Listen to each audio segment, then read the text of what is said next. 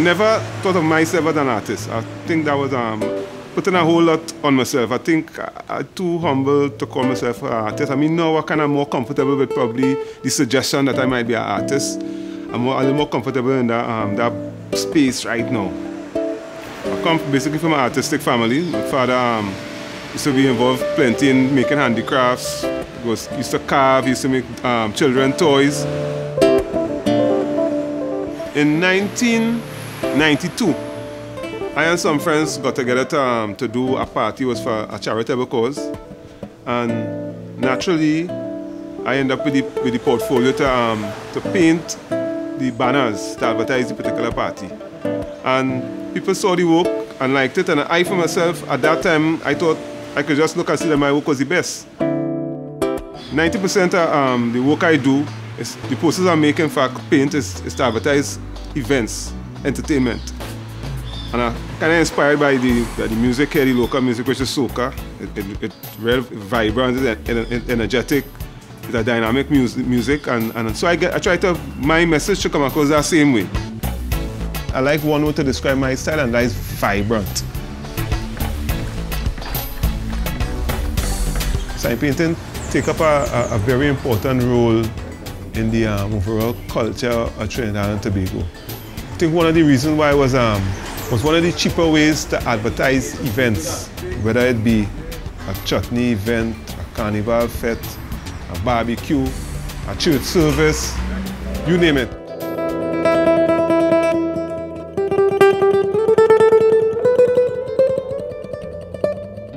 From any person giving the information, I put it down in my book, and this is my book here. I put down all my information here, the amount, everything. Of course, you would have a whole lot of things, you know, whether it's the promotion name, you'd want to say the promotion name presents so-and-so in collaboration with whoever presents the name of the party, the date, venue, time of starting, information, contact numbers, name with contact numbers, all that kind of thing, sponsored. Now I can put all that on a poster. So my poster essentially designed where somebody could be driving past and read it, get everything in a few seconds.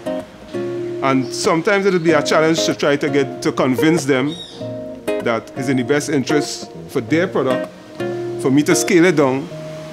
Because the more it scale down, it's a better design I could give you. The less information they give me, the more I have to work with.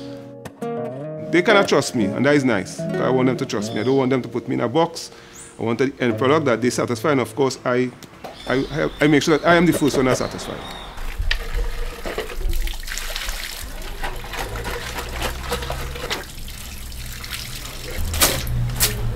This is an 8x8 board, right? This is a big billboard. First thing I do is make a little sketch of it, so I get an idea of how it will look, even and trying to kind of imagine the colors, how the colors will look.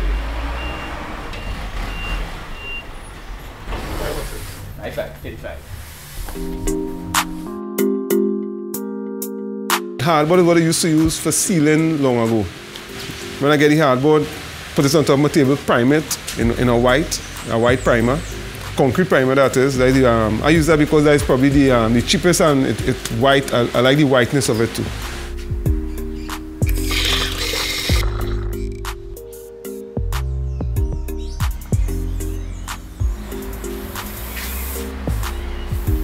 Once I put the primer, I'll cut down to whatever side the client wants.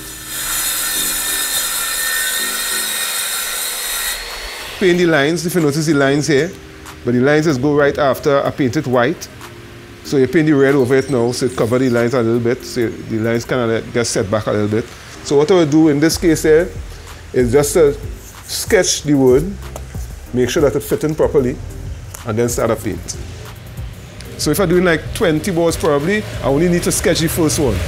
After that, the rest of them, I just do it by freehand, so I have a very good average. So I could watch, once I do the first letter, a particular size, if you notice all the letters now become kind of like the same size.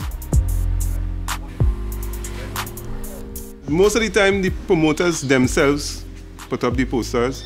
Sometimes, especially when a whole lot is involved, probably like 30, 40 upwards, they request the services of I have one person who I link up with the promoters directly, And they put it out, they go out mostly like on a Sundays, and then quiet, late in the night. And they the one that distribute it and put them up on the light post. So that is why people might just get up the next day and just see the signs appear. So somebody responsible for that. If I'm not satisfied, whether the promoter is satisfied or not, I think I myself is more important than what they think. Yeah, my opinion is much more important. Because at the end of the day, what outside there represent me. And I must have a representation that I satisfy with. I always try to ensure that as much as I could.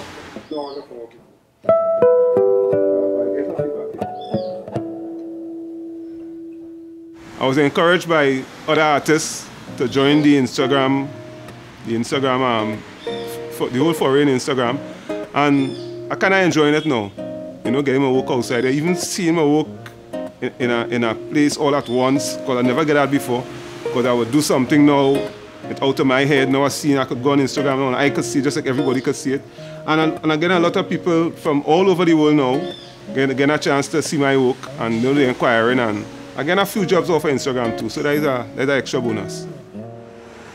We planning to do a picture book on my work. And what I'll be doing is doing it for about 3 months now, is just having a collection of probably, I'll choose the jobs that I go along. I'll keep a sample from a few jobs. So by the time the launch of the book, I'll have a nice collection, and we'll do an exhibition of the collection that I have. And plus that'll be the launching of the book too. If anybody was to ask me what's the most valuable thing I gained from my business, besides of course money, it will be meeting people. A lot of friendships again through this work. So this work has been so good to me over the 30 years. I'm very happy about that, and I still enjoying that, and that's the nice thing about it. I still enjoying it.